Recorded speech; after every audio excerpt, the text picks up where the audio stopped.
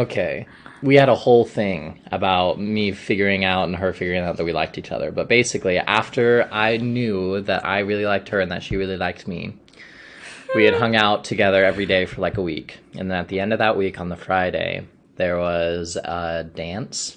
And a couple weeks previous, I had seen like a ad for it on BYU campus. Anina would love that. So I texted her, hey, do you want to go? Yes. And it's this formal dance, like a jazz. It was themed New Orleans 20s, which was so cool. We get all dressed up, and I actually have pictures on my phone of me taking pictures of myself because I thought I looked so good.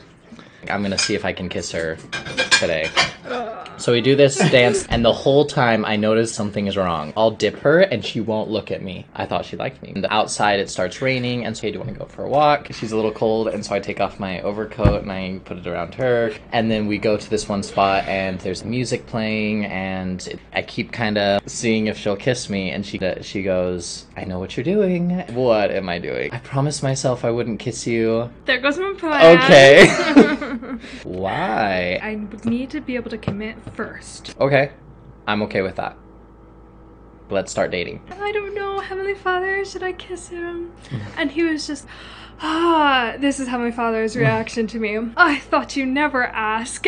So should we try this kind of thing? And I go, probably not, it's a bad idea. And she goes, and she like turns away, and then I pull her in and I kiss her.